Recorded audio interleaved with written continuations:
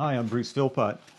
I had some stuff around the house in the studio that I wasn't using for its original purpose, and I thought, I'll bet I can build a teleprompter out of this. So I'm going to show you how I built a teleprompter. What I had was this steel tray that you can mount a monitor on and use it for remote shooting, for tethered shooting, and of course a Manfrotto magic arm. So that becomes a single unit. And I had a laptop that is old and small, but in this case, its smallness is an asset. I also have this think tank shroud for looking at your laptop outdoors. They're the people that make the camera bags. And I found that I can put this on top of this tray, and I enlarged the hole in the back here, and I'm able to slip the laptop through it, and I cut a hole in the back here so I can put my camera lens through it. You're probably familiar with how a teleprompter works. As the speaker looks at the camera, he sees his script scrolling right in front of the lens. Really, it's scrolling inside out in mirror writing on a computer screen. That inside-out text is simply reflected on a piece of glass or clear plastic that's 45 degrees in front of the lens. That way the speaker sees it reading correctly. The camera, of course, doesn't see this scrolling text. It just sees the speaker. Okay, so let me show you how I put mine together. I have some software that's called Teleprompter. It's terrific and it's free. Here's the URL so you can download it later. You can type your script in here, or better yet, you can copy your existing script from whatever program it's in and paste it in here. Much easier. Then you can flip your text by clicking here. Be sure to download their mirror font. That way it will read right side out in the reflection. When you start the prompter, you'll see your script wrong side out. You can adjust the speed of the scrolling text, and you can adjust its size. You just click this play icon to make the script scroll for you. What I did to make this visible is my laptop can lie flat. Now, lying flat like this makes it work really well for me. Your tablet may work fine for you too.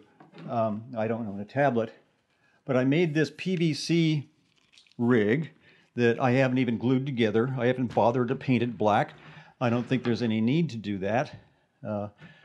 I like the fact that I can take this all apart and put it in a small drawstring bag, and it's very portable.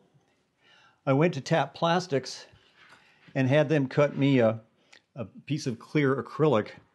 I'm not going to give you any measurements because yours will be entirely different, but I'm able to mount this clear plastic at 45 degrees, and looking at it from this direction, you'll be able to see it reading right because it's in mirror writing on the other side.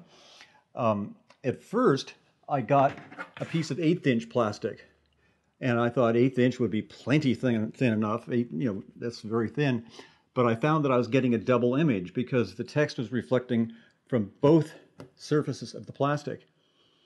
So 1/16 of an inch is much better. And now I just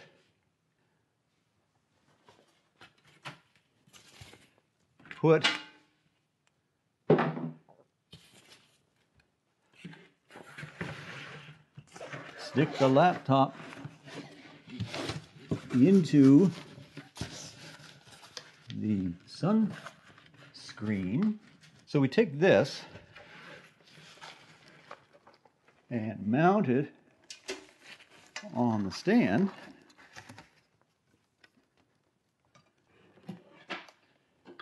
And you take your camera rig, whatever rig you happen to have, with a follow focus on it, if that's what you're going to use. If your subject is not moving, of course, you don't need that follow focus.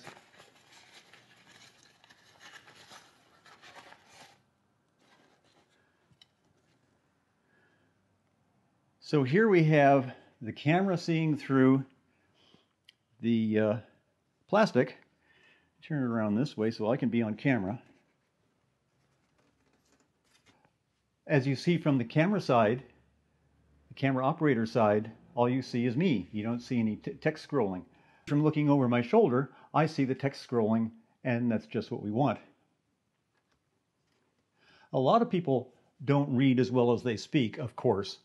And if you have difficulty with somebody reading a script the way they would not speak, you might find it easier to put an outline in front of them. That's my preference, actually, is to have the outline. Let's get this down out of harm's way. And that way they can just look at the outline, just as if they're giving a PowerPoint speech. But it's much more entertaining to watch them look at you instead of staring at their flipboard.